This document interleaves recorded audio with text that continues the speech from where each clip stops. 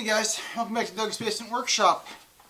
And today we are fulfilling a request. Mother wants a calendar. So I told her to go pick something out on Etsy and we would make her a calendar. And I'm thinking calendar like typical puppy dogs, cats, a calendar. No. I'm sure this has some special name. But this is what she wants. I'll put some pictures up over there. This thing is freaking awesome. And I really didn't expect it to come out as well as it did. And you'll hear me talking during the video why we didn't engrave the words and the numbers and stuff in the next section where I talk about why that engraving didn't happen. The only issue I had was the base. I had to sand the pieces to fit them in. That could be the warp in my wood that made that not fit. Everything else here fits beautifully, and I gotta say, this is the second piece that I've bought from this company, this person on Etsy, and I love it. The exploded diagram, and if I can get a picture of it, I'll put it up over here, of how to assemble this is almost my favorite part, other than the fact that the files work perfectly from the get-go. Almost no editing was required by me. We're going to do some editing on the numbers to make them work right, or the letters. That's a small issue. But this file worked perfectly. There are so many pieces and parts to this, to working, that it is amazing. I love this thing. Mom hasn't seen it yet. I'm going to show it to her later. I'll ask her to comment on the video in the comment section, and you guys can get her opinion of it. But this is so cool. There's little gears inside that the things click in little gears inside. It's awesome. You'll see the gears in the Glowforge in the next section. Guys, I've got to give this person an A+ for model making, an A+ for design, beauty, simplicity. I can't say enough. I love this.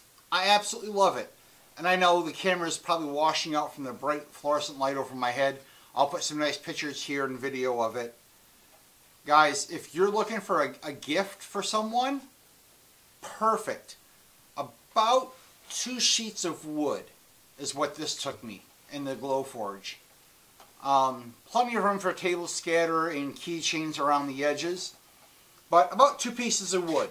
So $5 in material, maybe 20 minutes to cut this out.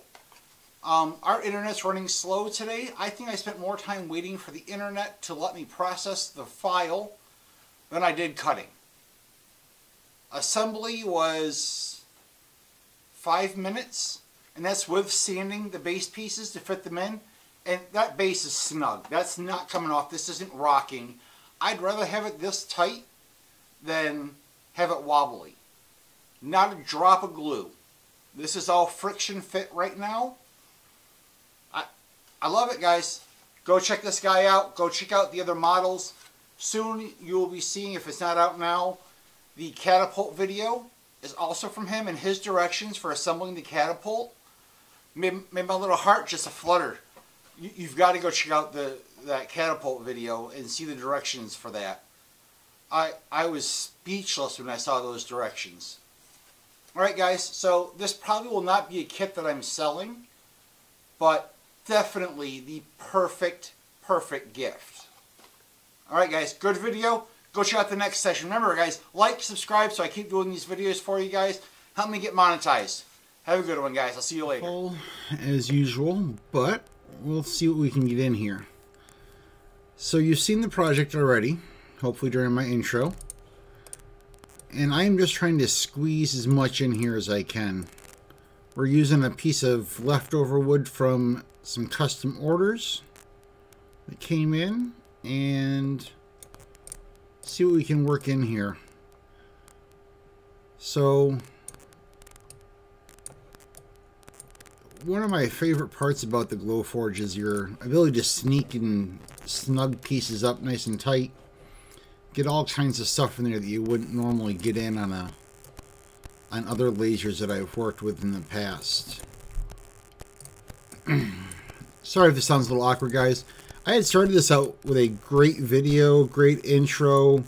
I was working away, realized I hadn't hit the record button, so we're kind of catching up as I'm working.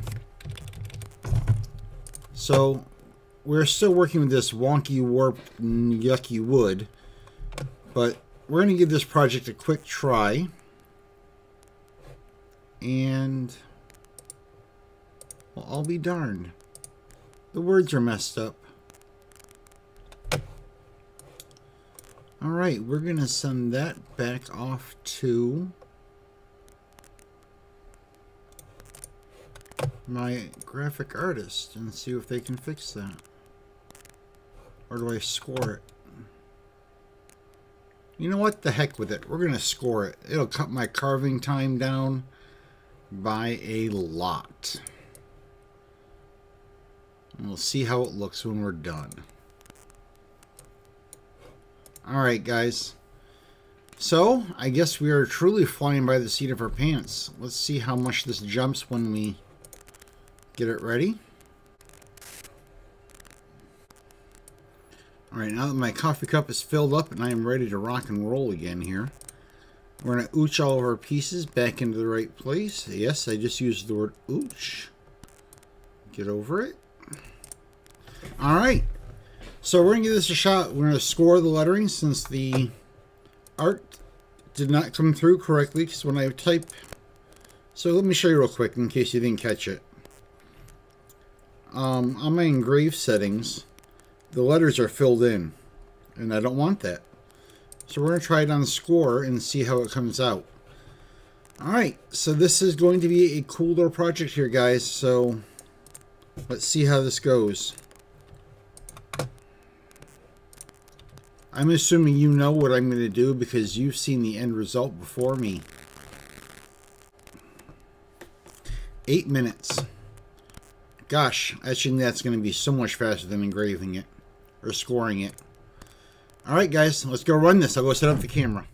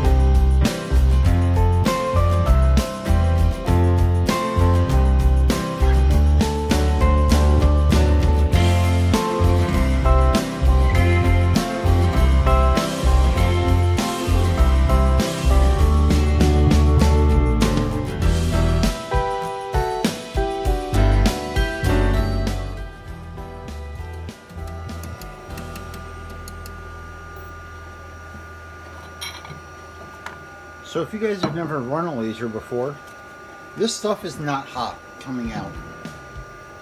The wood is slightly warm, but it is far from hot, even though we just burned all this stuff off of it. Alright, here we go. Our first set of pieces. And I'm going to peel the tape off of these while the next program is running. Get these out of the way and get our next piece of board in here.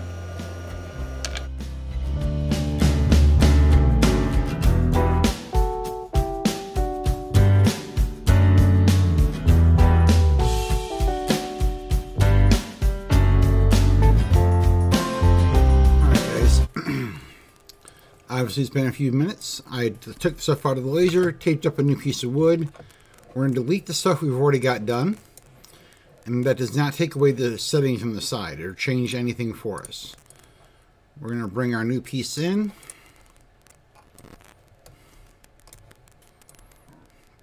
and this may take a third run, which it looks like it's going to. So I'm probably not going to film that.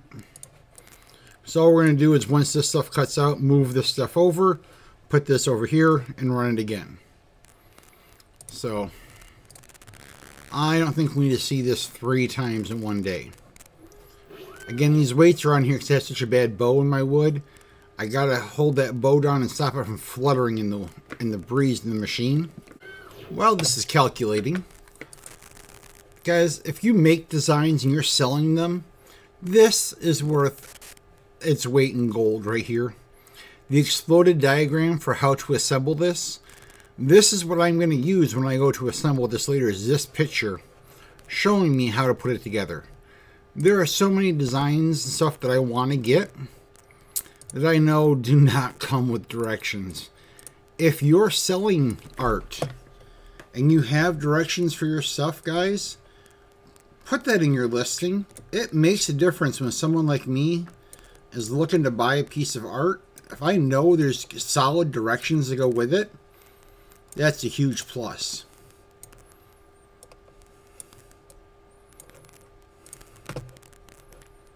Alright. I think we're ready to run this.